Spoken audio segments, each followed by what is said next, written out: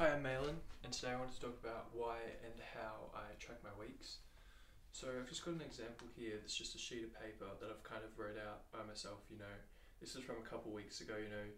Up here I have my week, the date, Monday through to Sunday, kind of things that I want to work on, and things that I want to track and see, and then kind of over here, and then just down here I have kind of things that I do on a daily basis, and then kind of like a review thingy.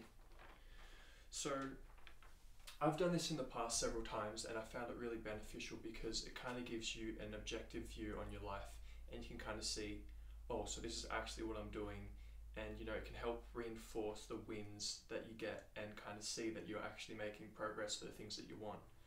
Because sometimes our vision can be too big and feel too overwhelming, and it's just in the day-to-day kind of things that we kind of make progress towards it and that we can actually kind of feel fulfilled at the end of the day.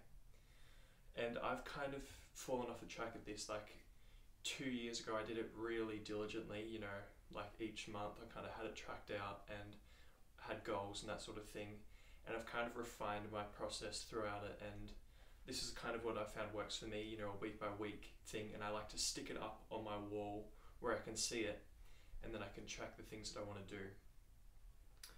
So why else would I do that?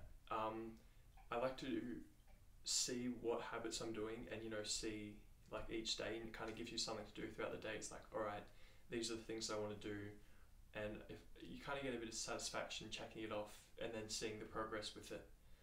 But also I track some things that I want to reduce the time with, like for example my time on YouTube, whether I watch a movie and those sorts of things. I track how many times I do that, and then I kind of see how much time am I spending doing these sorts of things, and is that what I want to do going forward? Is this benefiting me?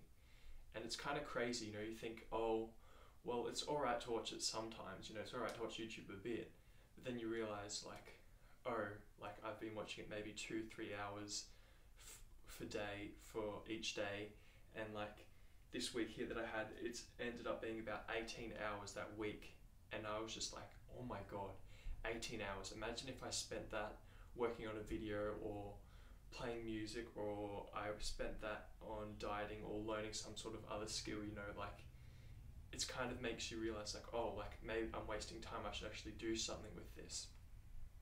So that's kind of why I track and why I like to track it. And so how I do it is I just kind of pick, habits that I like, habits that I want to do that kind of reinforce the person that I want to be, the identity that I want to have. And what I would recommend is you don't set the standard too high, like where it's like you're not doing a lot at the moment and you're like, oh, I want to work out for 2 hours this day, I want to have the perfect diet, and I want to cold shower for 5 minutes, and I want to meditate for half an hour. It's good to have these kind of goals to have for yourself, but at the start it's very important, I've found, to just cool the ego, hold yourself back and just set the standard low. Like for example with cold showers, it's like, just step in there, just step into the cold shower every morning, doesn't matter how long it is, you can just step in and step out, don't have to put your head under, just get used to doing it, and eventually you'll kind of want to do more of it. And some days, you may not feel like doing it fully, so instead just do the minimum, and then other days you're like, oh my god, I could be in this cold shower for ages, I could meditate for much longer. So take advantage of that. But it's very important to just keep back your ego. I can't stress this enough, because for me, I've had this big goal, like, oh, I want to train, like with soccer, I wanted to train for several hours, I want to do this full big session, and I was never consistent. I had weeks where I would do it, and then I wouldn't do it, and then I was doing nothing for ages. And that really stunted my progress, because who's going to be better? The person that can do 1,000 juggles for a couple of weeks every now and again, or the person who does just 100 or 200 juggles every day, consistently. And when you do something every day, it reinforces the behavior, and then you can build from it from there, like you're just setting the foundation. That's how I want you to kind of see this. If you want to build habits, if you want to kind of build consistently towards a life that you want, you've got to cool your ego and just get the ticks, get the ticks going, tick off each day, and you know, it makes it a lot easier when you kind of set these lower standards, and you may think like, oh, this is just coping, you know, this is just like some sort of like, this is too easy, I can easily take more. That means that you actually have to set your standards lower, because your ego is getting in the way, and your mind is actually tricking you into saying like, oh, we have to do it all or we do nothing. And it knows that you won't do all of it, and change is hard, so it's just like, oh, we'll just stay doing what we want, because I can't work out for 2 hours, you know, I can't do that in the state that I'm in at the moment, so may as well just continue watching YouTube and playing these video games. That's what your mind's going to convince you to do. But if you're like, oh, today I just want to get some push-ups done and maybe some like bicep curls or something, you know, and you just do like one set of it. That's all you really have to do. And you may think, well, how is this going to make me progress?